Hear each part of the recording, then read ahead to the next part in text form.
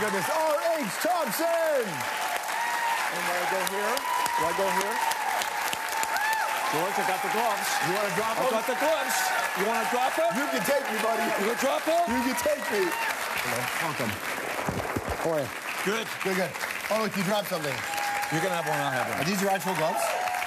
No, I bought no, don't ask where I got Look these. at these gloves. Where'd you get? Seriously? I bought these from a guy outside the Moss Park Arena who sold me a whole hockey bag for $20.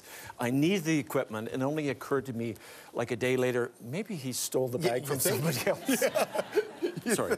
Okay. Welcome to the show, man. How are you? Thank you. I am fine. It's good to see you. Thank you for having me. Of course. Just explain to people what this project is. It's so incredible. So I mean, it does relate to us. It relates to everyone in the room. And the reason we're doing this is because I think your history, my history, your family history is all part of something that needs to be acknowledged. Yeah. And the only way that we can really do that is to sort of encourage you to go home and ask your parents, your grandparents, your cousins, your great aunts, is to say everyone must be recognized. That we've always remembered, you know, those who were killed in a war as them. And only since our guys came back from Afghanistan and we started naming them, we thought on the centenary we should actually name the 9.5 million who were killed over 5 years, name them individually, display them in schools, show them on phones, show them on tablets, and then, so your family and your family can then go to the site, type in your family name, and start to explore and see if your relatives are there. Think of the number, and I'm sure you have. 158 soldiers, I think, Canadian in Afghanistan for military. 158 dead. 9 million, and that's just military dead. That's not even counting civilians. That number, I don't think any war could exist today. People wouldn't be able to comprehend that number. Well, you start to open a door in history and it pours out. The First World War, they say if you put your toe in, you go into your ankle, then you're up to your knee and you never get out. That war actually changed relationship of history. Your family, my family, our families were used as cannon fodder, which is really why I want to do this. And when we say, you know, 68,000 Canadians were killed, or 9.5 million overall were killed, that becomes a number or a piece of information. And the question is, how do I make that into an experience that you start breathing slower, going, that's what 9 million means? Did you have a message going in to this? And was it different from what happened when you came out of this? George, we're on tricky territory here. Welcome to my neighborhood, sir. We are in tricky territory. We ask the questions, you come to the conclusions. Right. So by actually honoring the 9.5 million, and for, I dare say, for the first time, putting a dead German's name beside a dead Canadian's name, beside a dead French name, beside a dead Italian name, we are saying, and the soldiers have said to me, they said, Robert, you know, once we are dead beneath the ground, we are equal.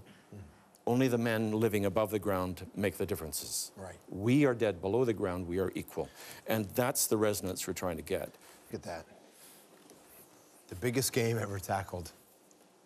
I mean, using Hamilton football at the time to get people interested in this. It was everywhere. Did you ever think, though, that this kid here, this young fella, would have been doing this for a living? Look at that, we'll put it up. Were you in a Boy Scout uniform? You are in a Cub Scout uniform? I'm in the Cub Scouts. I'm a Sixer. Look at this stripes. But that now... That's my sister Janet. What is going on here? Wow.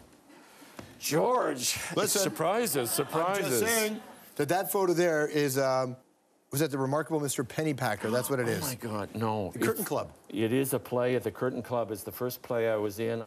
I didn't learn that I shouldn't be in the theater. I should have learned then not to be an actor and run away and become a physics teacher. And that's my mother taking me into the theater. Isn't that awesome? Wow. I mean, this is her life, right, was this stuff, too. Yeah. When did it occur to you that this is what you could do, though, and you could become very good at it? You don't want to know the truth, George. I do. You don't want to know the truth. Is the truth that you still don't think it? I joined the drama club in high school because I had acne. I could put on makeup and kiss girls in plays. Yeah. Incidentally, listen. You don't want to know the truth. The teacher I was referring to was my drama teacher, and that's pretty much the only reason I got into it as well. So it's natural to do that, isn't it? Is that your teacher there? She's right there, yeah. Oh, my God. Yeah. Hi. But, was he good? No. He is fabulous, isn't he? No. And we're losing him to hockey, but that's okay. No. I'm just adding on. Stick around, more with R.H. Thomson right after this. Right.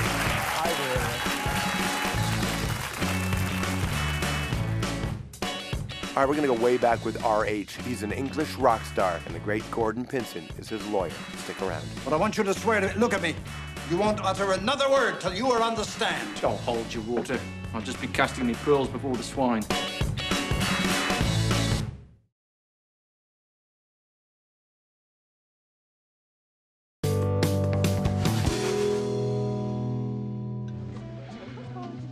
Well, I don't want to keep you. You're the guest of honor, so... Do you have a car?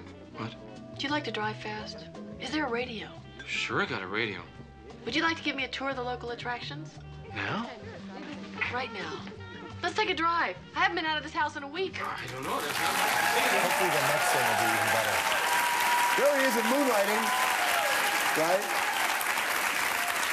I mean, dude. Sybil Before Shepherd. we go on, Sybil Shepherd. Before we go on to anything like Sybil Shepherd, I just want to say something out loud. I want to say that George has done this country proud. Thank you.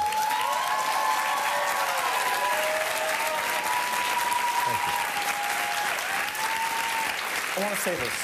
George has done something remarkable in that he speaks to the country and those of us in the country in a totally Canadian, humanitarian, equal, fair, but passionate way of speaking to people.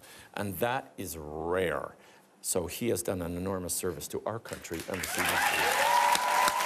You're so kind, man. Thank you, sir.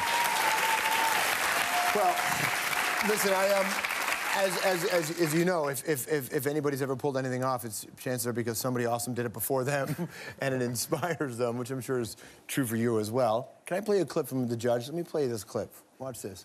Do you know that a criminal conviction can keep you not only out of Canada, but out of the whole of North America permanently? Of course he does.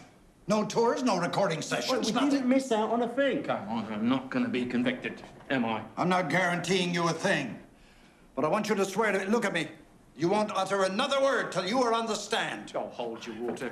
I'll just be casting me pearls before the swine. Look at that, eh? Look at that. Three, but it's you and Gordon Pinsent in this really intense scene. I mean, what do you make of Gordon? What a man, right? Never mind a performer, but what a man. I don't know about you, about George. I don't know about you in the room, but you know, as you go through life, there's people ahead of you down the queue that kind of cut the snow, you know, they kind of break the trail, and you follow in on the trail cut by others. And Gordon was one of those people for me. You know, you want those enormous talents ahead of you because they're somehow taking the brunt of the wind and the cold, and you can follow in their footsteps. And Gordon was one of those people. He's huge. Have you figured out what it is you're trying to cobble together? Sometimes our path doesn't become clear till later. Have you figured out what story you've told? I went to a fortune teller when I was at theatre in London. I went to a theatre school in London when I was whatever 21 or something. I went to Lambda and I went to Portobello Lane. I had my palm read and I did the crystal ball, and the lady who did my palm plus the person who did my astrology charts, they all said to me, "You are going to be a public speaker." I'm like, I'm an actor. I want to be an actor. No, they said, later in your life, you're going to speak in public. Because I'm an introvert. I'm not an extrovert. People think that actors are extroverts? No, no. Most of us are introverts, and we hide behind characters. So speaking in a part is different than actually speaking publicly.